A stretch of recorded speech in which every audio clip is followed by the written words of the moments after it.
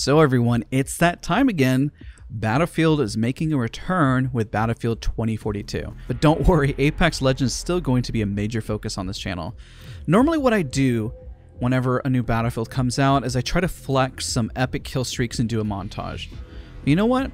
We have changed a lot since those days, and the channel has grown immensely, and I feel like we as a community have grown up since then too.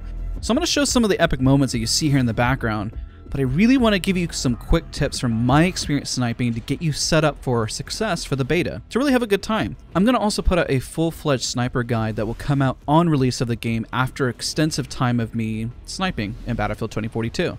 I was literally the #1 sniper in Battlefield 1, and most know me even on this channel for sniping in Battlefield 5 for my montages. And well, let's just get into it. Tip number 1. Let's just break down quick and dirty the best loadout for sniping.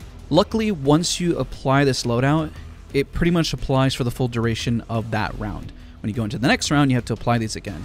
You can also change these on the fly, which is also really nice. It's not super in-depth from what I found. Maybe there's more attachments to unlock later, but at least this can get you rocking and rolling just for the beta. Now, first off, I preferred the highest magnification, which is the 4x. I actually would prefer a higher magnification, maybe like a 6 times or a 8 times magnification, but they've always done this in the beta, and we're sticking with a 4x for now. The next thing you should load out is the Arkham Tactical Muzzle Brake for recoil control, which really just helps with the kick, which isn't massive, but it helps a bit. Also the Cobra Grip for better control while standing while sniping, which if you're doing long range shots is going to be a little bit better for you. The standard issue on the mag size is what I went with. Now, to explain my justification on this loadout, I went for control, magnification, and I did not want to sacrifice any damage. Any other selections had some perks, but I was unwilling to sacrifice damage. I felt since most snipers have kick, I'm not going to have to worry about that kick since I recalibrate my shot in between anyways. And also, everyone has pretty solid health regeneration, and you're going to find that in the beta. So I wanted to make sure I put out as much damage as possible, and this was to ensure that I got more eliminations. Now, tip number 2. Every class can use a sniper. Well, every character. You can use McKay, Boris, and I mean anyone. You don't need to play Casper specifically to grab a sniper as a loadout. In fact, I liked using McKay, initially because the grapples to get up to height to snipe at weird angles, and also the faster ADS movement was also a pretty good perk. What does this mean? It means you can grab any gadgets or other side items that you want. I prefer personally the ammo crate and the grenade. I was not really able to utilize the health pouch because my health regenerated pretty effectively, and whenever I wanted to get out of the fight, well, I was sniping, so I got out of the fight even when I was playing aggressively. I ran out of ammo quickly because I stayed alive for a longer period of time. Ammo seems very scarce in the game, and I think most people are going to use the ammo pouch more than anything, and if you're just learning it, grab yourself an ammo pouch just to get used so you can keep taking your shots. So what is the reason for the various characters? Well, the biggest distinction was the character you decided to play and their perks. Boris I found the least useful for sniping, personally, just because I wasn't really finding the turret system beneficial for a sniper. This gives, again, the user a loadout to play however you want to play. I think an alternative to the ammo crate is the armor plates. I just, again, found I was running low on ammo, and the passive healing was already nice. Also, the sidearm I liked, and most was a revolver with the snipers, what I was kind of pairing with. Also, the sidearm I liked the most was the revolver. Now, this is a good segue to tip number 4. Remember the passive healing. It heals you all the way up, and all you got to do is just wait a bit, and then you're good to go. So, utilize that. Play a little more patiently. Everything is long range. So, actually, tip number 5. The thing you will find in Battlefield 2042, specifically in this map, even though there's 128 players, is that most engagements, if any all engagements, definitely feel mid to long range. I don't know if this is a good thing or bad thing for the franchise, but this is where sniping has its perks. People were really small at a distance, especially the beta, and this is on Conquest. With this distance, there are 2 factors: bullet velocity and bullet drop. They don't really feel like they matter much until you get at distance. So I'm going to show 2 clips here just to give you an example. Notice close range how drop does not matter. Quite literally, it doesn't. Now see in the next clip here where it finally kicks in and actually makes a difference of trying to hit a long range shot. The velocity is also impactful on moving targets, and you can really feel it at a distance. See this clip close range? This was a headshot, but also you had to lead just a little bit. Don't be too dramatic on the lead, and it does get more dramatic once the target is further away.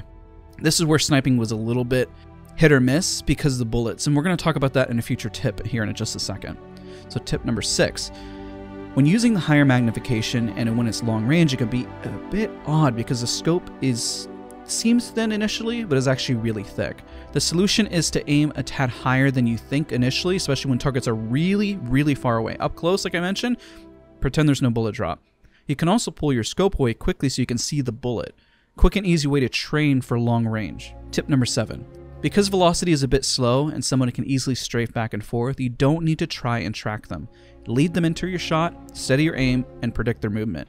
As you keep playing the beta, you're going to understand people's movement a bit more. Also, the AI bots, kind of like a little Sniping tip here, is they are even more predictable in terms of their movement. So don't go too crazy trying to flick everywhere, trying to track somebody who's got an 80 strafe, especially because there is bullet velocity that you have to account for. Tip number 8. The bullets are thinner. Compared to Battlefield 5, the bullet feels less forgiving on what is a headshot. This could be multiple factors. This is my personal experience. The heads are smaller, and so are their bullets. So you have to be more precise, and you should take your time on your shot. But not too long though. Be sure to at least take your shot so you can at least learn the bullet velocity, but take a moment and use shift to hold your breath and then fire. Tip number 9. This one's a later tip because the sensitivity settings are different from Battlefield 5 and Battlefield 1. So if you're a seasoned veteran, note that even FOV settings scale differently in this game. I found comfortable around 50 to 60 FOV base, but their scaling numbers made no sense. I need to do a little bit more research on this. 100 max FOV felt like 130 in game. So there's definitely some numbers, and the base FOV that they had was at 9. Very interesting. I prefer to turn off uniform soldier aiming and turn off ADS scaling. People were already small and there was no reason to make them smaller. Also, I changed my DPI to match what I thought was similar to BF1 and BF5. I usually use a DPI of 1800, but I changed it temporarily to 1000 and 1% sensitivity. And the reason why is because I couldn't put decimal values in the menu. This could be changed. I was on an older build of the beta at the time, so we'll see, and I also wasn't able to get access to the config file during this beta. Tip number 10. Drop literally every setting to low outside of textures and model detail. This recording footage I went for as much frame rate as possible, and unfortunately I did not have an FPS counter to work with, but it felt pretty solid. I assumed it was about 100 frames plus.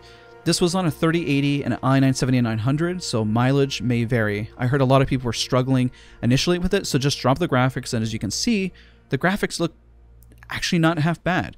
I put the graphics at high on textures and model detail. This game looks amazing at low graphics, so don't push your rig for no reason. Just go have fun and enjoy the wackiness, especially when the tornado shows up. Now, impressions. I will do a live stream to get better feedback on my thoughts either tomorrow or later today, because I had limited time to really play this. And I will say that the game definitely feels more casual, and that's not a bad thing. I think that most people are really going to enjoy it, but if you are a super sweat or you really invest a lot of time and hours into this game, I don't think that you're going to enjoy the cap, especially where they're going in terms of Battlefield 2042. Again, I think the best advice I can give and the biggest tip is just to go in, have fun, and have a good time rather than stressing about what the game is trying to do. Again, the goal of this video is to provide some fast tips. I'll give more impressions and I'll put together a full live stream. Some of these things were a bit limited and I did have some pretty decent footage, but it definitely could have been better. Nonetheless, I hope you guys enjoyed the tips. Thank you so much for watching. Don't forget to leave a like, comment, and subscribe, and I'll see you guys all in the next video.